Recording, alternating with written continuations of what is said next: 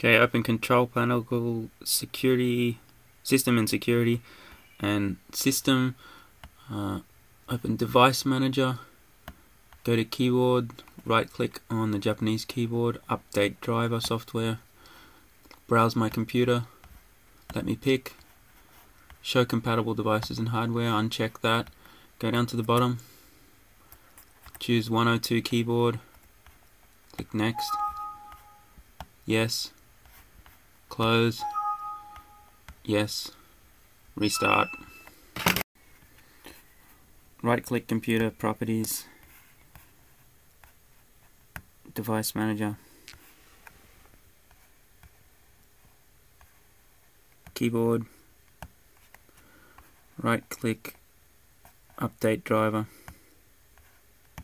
browse, let me pick, Japanese keyboard, next, close, and restart. Start, control panel, change keyboard,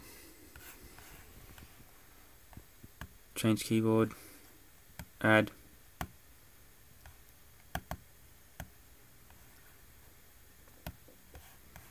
show more, Japanese, okay, okay, okay.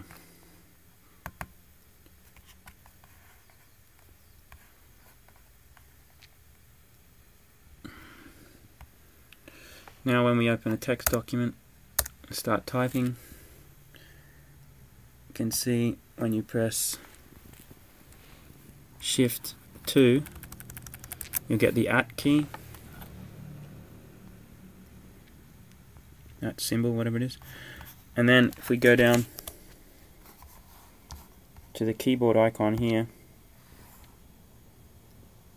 you can change that to Japanese, and instead of the @2, Shift 2 gets an @ symbol. You'll now get what you see on the keyboard here. So Shift and 2 will get the 6699 speech marks, whatever you want to call them. There you go. And that goes with all the other punctuation. If you want to get what you see, change it to Japanese. And if you want to get what you're used to, or you're plugging in a USB US keyboard, set it to US, and in control panel you can set whichever one's going to default when the computer starts. Thanks for watching.